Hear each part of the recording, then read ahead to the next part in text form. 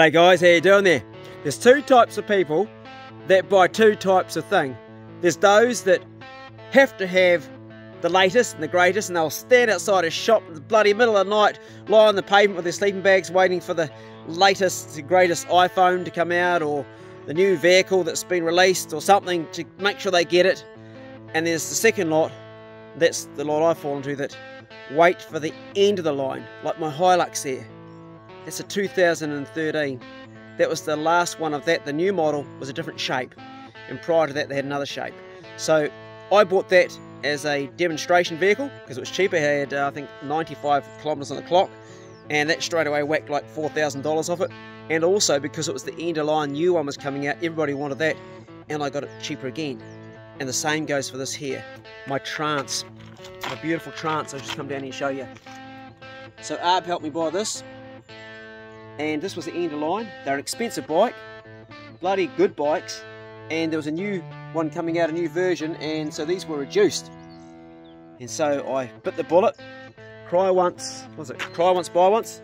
And the other thing that I splashed out on was this here, a good bell helmet. And the reason I got a full face one, I wasn't sure about it, but the guys in the shop were really good, and they said it'd help me, and they said, you really need a full face because there's been incidents of guys going down, coming off and degloving this part of their jaw. I said, what does degloving mean? They said it's when you rip all the skin right off. Didn't want that to happen. Anyway, today it's lockdown and we are going to take you for a wee ride. Well, it's lockdown all the time, don't it? It's Monday, so I'm just going to show you this little thing. Look at this, look, check it out. How cool's that, hey? Oh, yeah, she's brilliant. So yeah, it's still lockdown. It's Monday evening. I'm going down to get my daily exercise and check the houseboat, make sure it's all right, and take you along for the ride.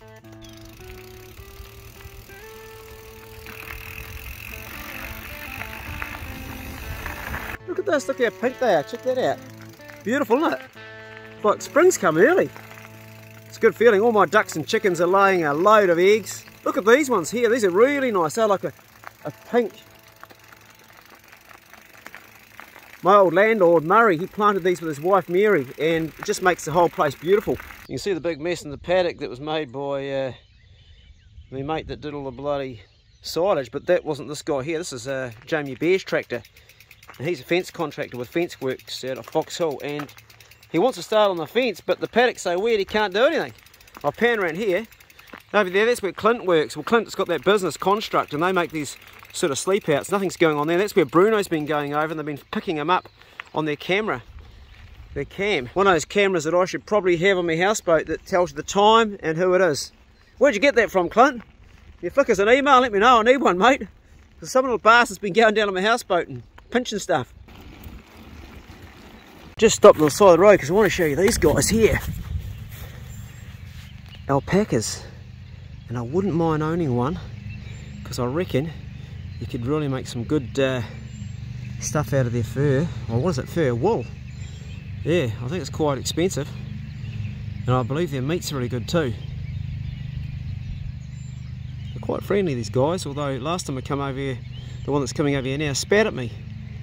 Oh no, it wasn't, sorry, it was this guy over here. I'll just pan around. This bloke here, this big one, he spat at me. Didn't you, mate, eh? Yeah, you know who you are. That's right. And it's bloody COVID right now and you spat at me. Anyway, I won't be putting any livestock in until I have a fence, so. You do a pretty good old job of keeping the grass down too. Murphy's Law, as soon as I get on my bike, sun's been shining all day, now it's bloody raining. Oh, we'll carry on anyway.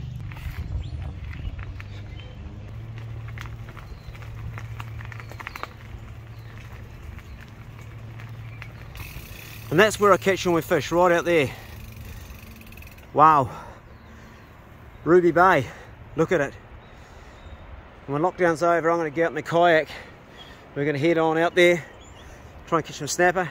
That's Makita Main down below there. And we've got a track down here.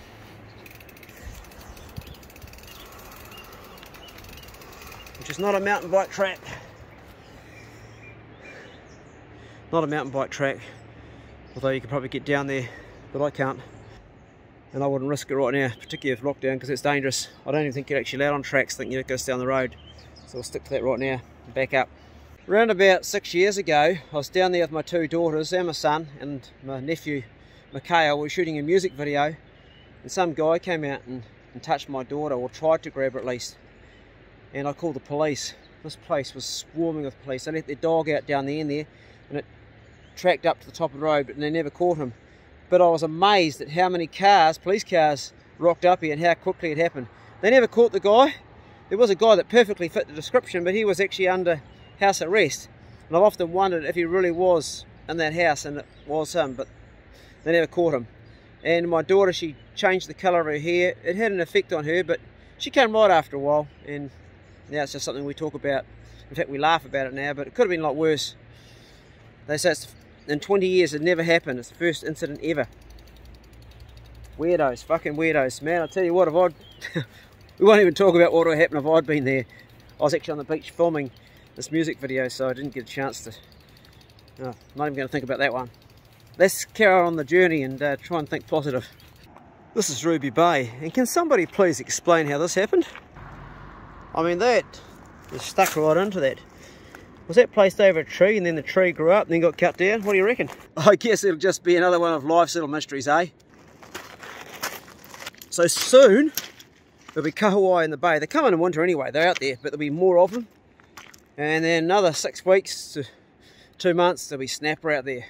Personally, I like chomping on kahawai better, but I can't wait to put my kayak in the water. And one of my patrons, she wrote to me, is it Georgie or Georgina? Sorry, I've forgotten your name, or something like that, but she's coming here with her dog Pirate because she wants to go fishing, and she's got her own house bus and a place to stay. And I've got a spare kayak that I bought just for patrons. So on that note, if you are a patron, you want to come kayak fishing, I've taken plenty out in the past. Shannon's come out with me, oh heaps. One bloke came out last year and he caught a kingfish with me while he's out there, and I didn't catch bugger all. But I will take you out kayak fishing out there, and I can tell you, when the weather's right, there's no better place on this planet to be. It's magic. I'm now biking through Ruby Bay. A lot of these houses actually, they got flooded quite badly about 3 years ago.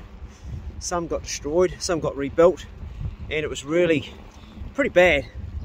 Some are abandoned now, and some have been completely remade. That one there I'm going past now, that was on poles.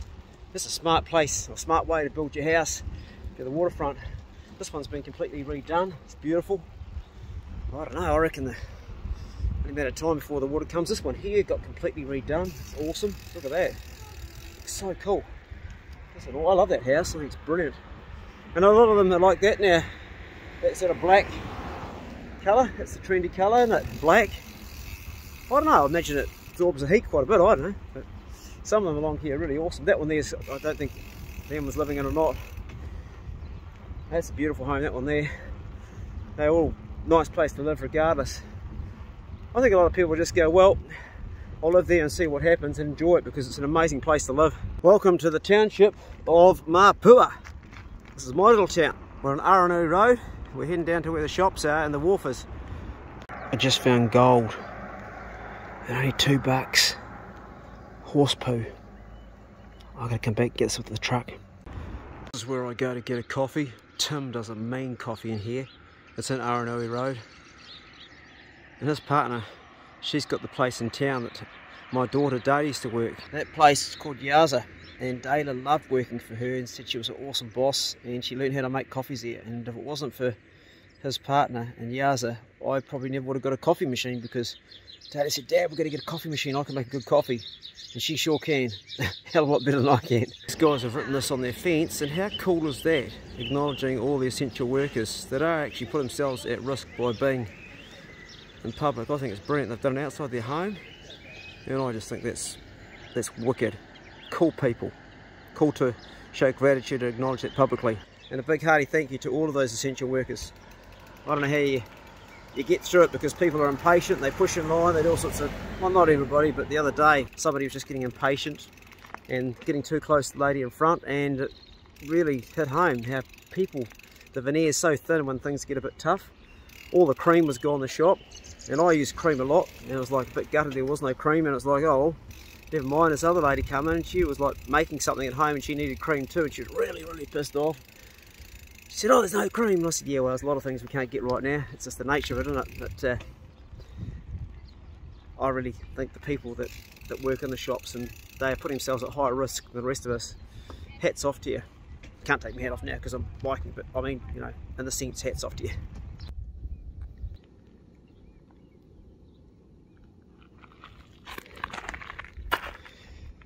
That's the old launch out there, which is Kauri Hull. I ended up buying it off the guy that didn't pay his rent for the mooring that I own. I've never done particularly well out of that mooring. I bought the whole lot for 10 grand. I gave the boat away in the end that was on it. And the guy that owned that boat, well, he got behind and I ended up buying that off him to sort of make it so he didn't have to try and get the money because he was stuck. I've enjoyed fishing off it too. We did a live stream off that launch and it was bloody good. Took Jody out and another couple of young guys and had a bloody good day. But we won't be fishing off it right now. Technically, no, legally you can't fish off a boat, but I could fish off the point, I believe, casting off the ground. Someone correct me on that. I'm pretty sure we're allowed to go fishing off the beach. Pretty sure we are. Can't see why we wouldn't be able to do that. I mean, if we're allowed to mountain bike around, fishing off the beach would be a lot less dangerous, wouldn't it? But there might be some technical thing, I don't know. I know I'm not allowed to technically fish off a houseboat because I phoned the police last year and they told me that, much to my amazement. They didn't really have a very solid argument as to why I couldn't, just wasn't allowed to. Oh, that's right, she said I could cut myself with the knife. Well, how I could cut myself with the knife cutting steak up at home or peeling an apple. This is Grossie Point, and this is my place where I go fishing right out there and all along.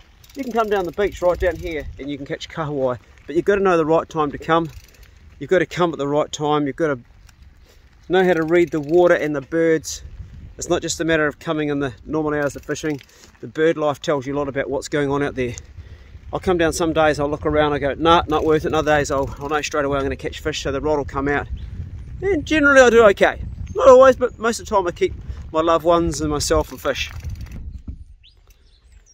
Time for a pit stop.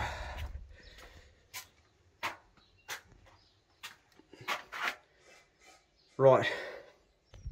I'm not very good at holding on these days, so I guess I have to just go in public. Oops. Can't understand why the toilet's closed for public health. Oh, I can understand why. Maybe if two people in the same building. Now that brings me to something which really has been bugging me. Quarantine is hotels, right? And I know people that have been in quarantine in hotels. Eleanor that stayed with me, she was in a hotel for 2 weeks. She came back to New Zealand and she stayed with me, and she said that she would pass other people in the corridor in the hotel. Think about that. COVID-19 is like smoke, it's like steam. It wafts through the air. If you're inside a building, I reckon that quarantine's all wrong. I reckon that they should have little cabins like those holiday parks, like the cabin I've bought for young Daniel. So each person that quarantines goes into their own little isolated cabin, and they need to have like a place to go toilet. Well, they need a toilet with their cabin, so they wouldn't be able to use the group toilet. But implementing that, I mean, how much would it cost to set up a quarantine camp with 200 cabins, all with toilets, and a place you could also use in the future for stuff? It wouldn't be a bad idea, would it? And I'm sure for what they spend on hotels and that, the cost would be... The main thing is, though, of course, people will be much safer, because I think... Are they still quarantining in hotels with people together in the same lobby and the same... Someone who's doing it, let me know, because that bugs me, thinking about that. I'm pedalling up this hill here. There's the footpath beside me. I went past this couple. I'm probably about... Oh, I suppose I was 3 metres away from them. I did a sort of a wide, arch like you do when you're passing people in the street. Come back in, and all I could smell is that horrible perfume that some women wear. There's one certain one that's just fucking horrible. And oh, holy, it's made me think, if I can smell that and that's in the air, and if they wafted out a breath of coronavirus Delta, I'll breathe it in. So outside, I guess my theory on the outdoor cabins is not so smart, because you can smell particles for miles. The lies are good, probably 4 metres from here I suppose. Food for thought, isn't it? There's so much we just don't know about the Delta strain. I guess we'll find out more as time goes on. There's a lot of stuff that I'm really confused about and don't know, and I've done a lot of reading. I've got 3 friends that are all doctors, and some of the stuff they've told me is like, alright, but a lot of confusion out there and knowing who to really trust, because there's so much source of information. I'm always into these science peer tests where people peer test the stuff, but then again sometimes the individual tests that you read, the scientific ones, they've been lobbied by drug companies. So that's why I like the peer test, was a group of them do it all together with nothing financial to gain, but just to come out with something. What are they saying with the vaccine? It won't be really known its full effects until, is it 2023? Someone enlightened me, I think that's what I read this morning. I might be wrong on that, yeah, let me know. This here is my dad's house, and it's a good place to leave the bike, because my dad lives opposite where I keep the houseboat, which is really handy, because I park at his place, walk across the road, down the hill, and there's the home away from home, the houseboat. This is the little running bit of my day. I'd like to actually get back into running. I don't know how good running really is for you. I think cycling's better. I do a bit of running when I'm hunting, trying to bloody catch up to me mates, because I'm always at the end. It's because I hunt with people mostly fitter than me and younger than me, but I used to do a lot of barefoot running. I enjoyed that. It's amazing how tough your feet get pounding the road. The easiest surface to run on is actually the road.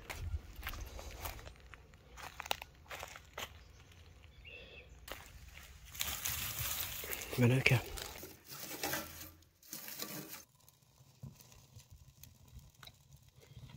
Manuka's great for burning, getting fire going.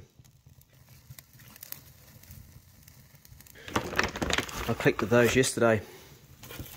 Pine cones. Actually, the best part of the pine cone is that part there. That part there. That's where the stuff that really ignites. See when we get that into the fire. Once that goes, you're away laughing.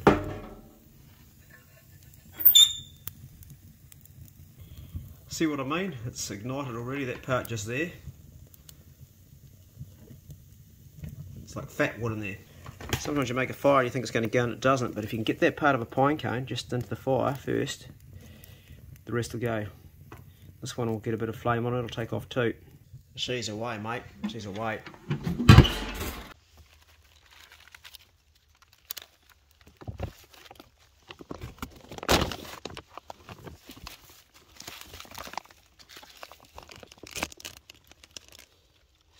Nice dry pine cones. Good score, plenty of fuel for those cold wet nights. It's a great fuel source.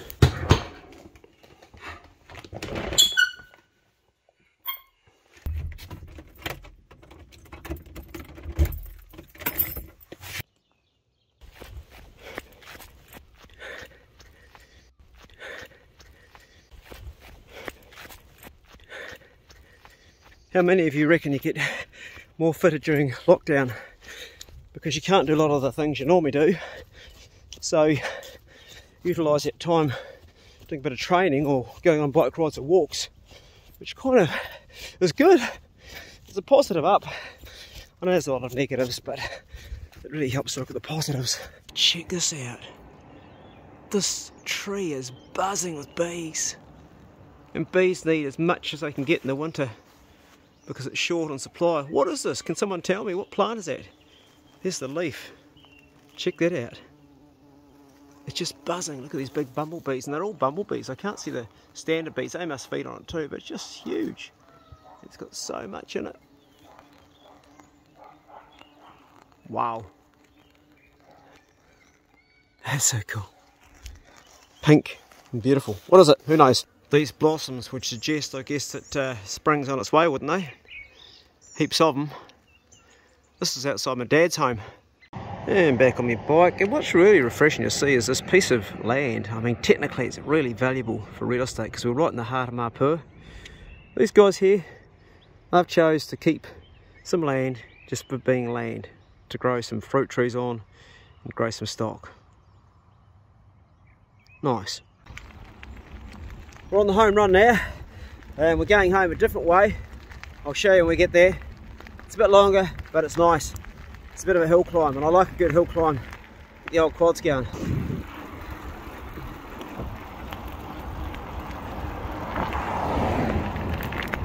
So here's where we take a different route.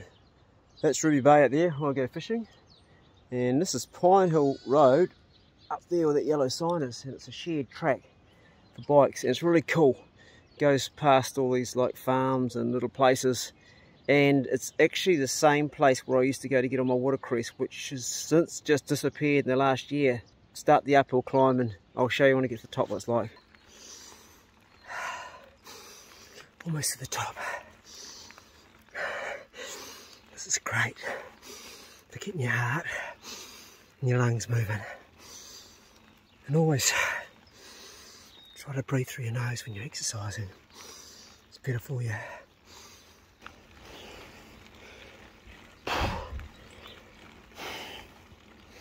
This is not actually where we're going. I've overshot the mark on purpose just to show you the top here. The turn-off's about probably 500 metres below me, but I wanted to come up here just to extend my ride a bit because I'm feeling fit and take you guys on a bit more of an excursion.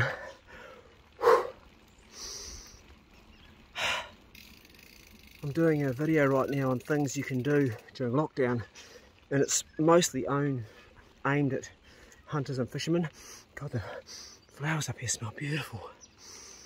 And one of the things, of course, is exercise, because you lose your hunting fitness during lockdown, and it's a different type of fitness. Oh well, look at that fancy gate. Well, that's a cool place. So here's as far as we can go. This is Pine Hill Serenity Vineyard down that road there, and here's the view. There's the view from around there.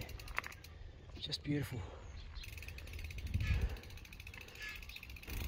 We're going to coast down about 500 metres, and then we're going to turn right over where those pine trees are over there.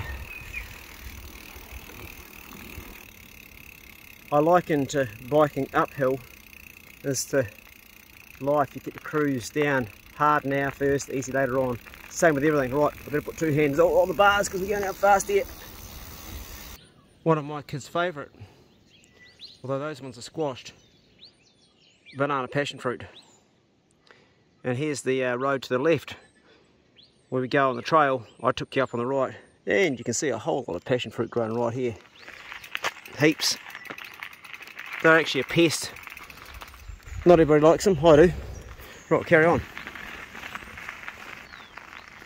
Have to get moving because the sun will be going down another probably 45 minutes. Oh, look at this beautiful paddock in front of me. This is awesome.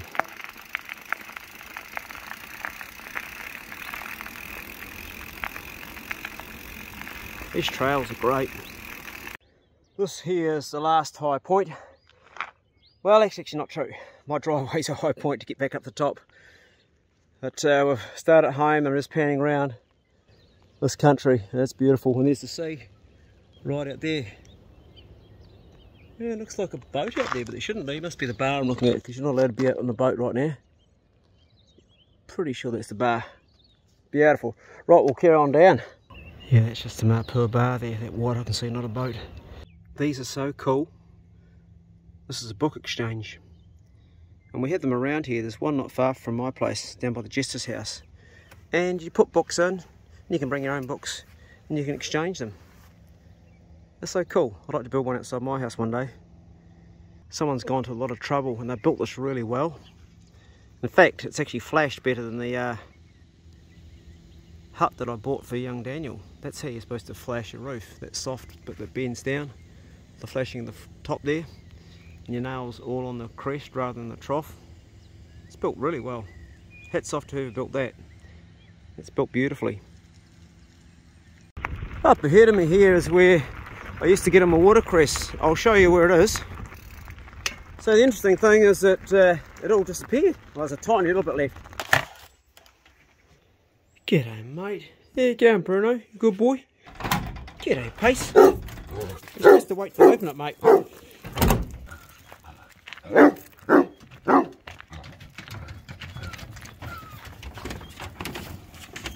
Good dogs. Yeah, B. Calm down, Bigsy. Calm down, mate. Calm down, eh? You settle down there, Pace. Hey, that'll do. Calm down. B, calm down. Just calm down there. Sit down, Pace. Pace, get out of there. That's enough. Gee, only just get home. Look at his tail up in the air. Pace, you'll get a bloody boot in your bum in a minute. Sit down, Pace. There'll be a fight. I'll just put Bigsy back up in here. It's actually open, but Pace, he thinks he's like the boss while I'm away. You're a good boy, aren't you? Actually, between Pace and Bigsy, I wouldn't like to say, but this guy's got pretty good. You just behave yourself, Pace. You go back in my truck. Good boy, Bigsy. You're a good boy, aren't you? You're a good dog. He's a lovely dog, Bigsy. Right, you behave yourself, Pace.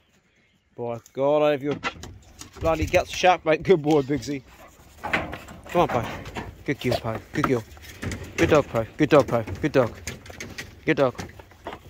Right, we're going to put a rope on you, B. That's right, mate. Good dog, Poe. That's a good girl. Good dog.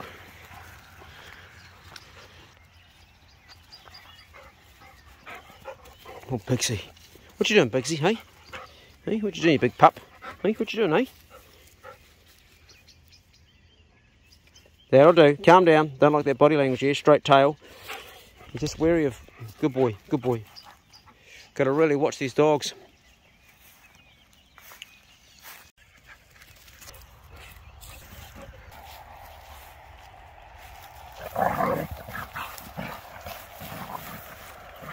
They play pretty hard, those two. Mum and son. But she let him know. She let him know real quick if he's doing too much. And she's the one that taught him how to hunt, and that's pretty much what she's doing there.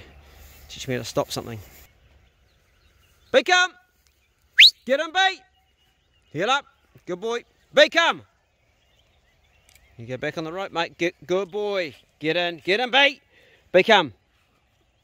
B, come. Good boy. That's a good dog. Good boy. Okay, where you go?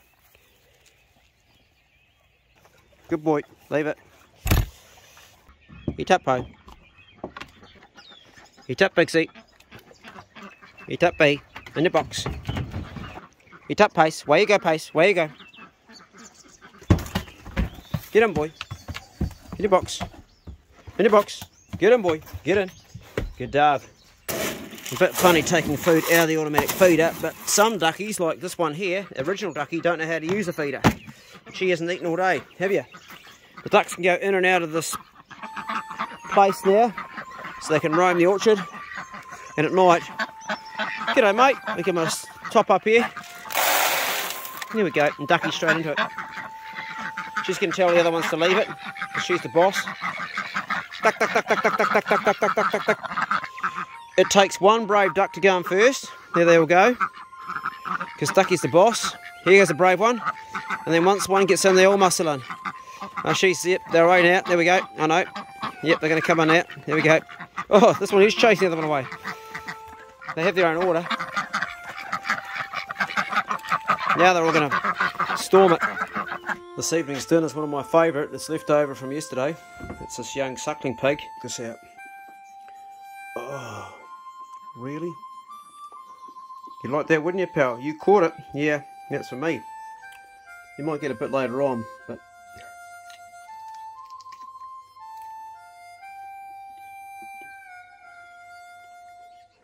After exercise, I think eating protein is really good. Good jumping and chewing. So my meal tonight will be pork and boiled cabbage and silver beet from the garden.